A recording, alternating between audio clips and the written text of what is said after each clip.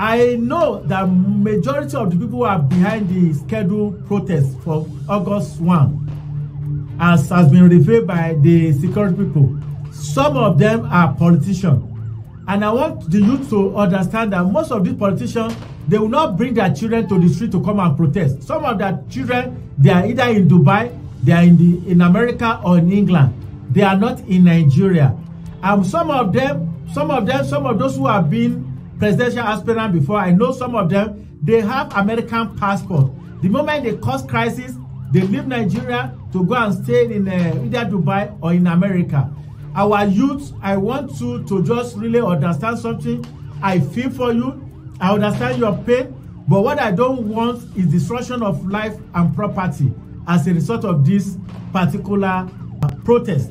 I still want you to please engage government in a dialogue. Please let dialogue with government.